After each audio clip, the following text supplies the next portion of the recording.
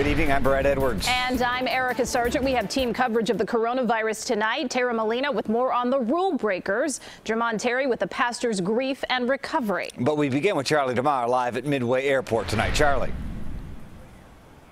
Brad and Erica, good evening. This mission came together very quickly tonight here at Midway. 500 negative pressure tents were delivered. They are on their way to McCormick Place, where they will be off to treat COVID-19 patients.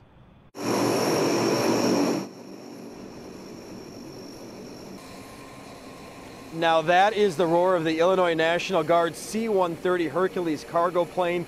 This plane is carrying 250 individual negative pressure tents. Another C-130 landed shortly after, and a third plane is expected in the coming days. So a total of 750 tents will be delivered to McCormick Place. These tents were flown in from Eugene, Oregon. Now McCormick Place, of course, has been transformed into a medical facility capable of treating up to 3,000 COVID-19 patients. The Illinois National Guard says this plan to secure the tents all came together in a matter of days.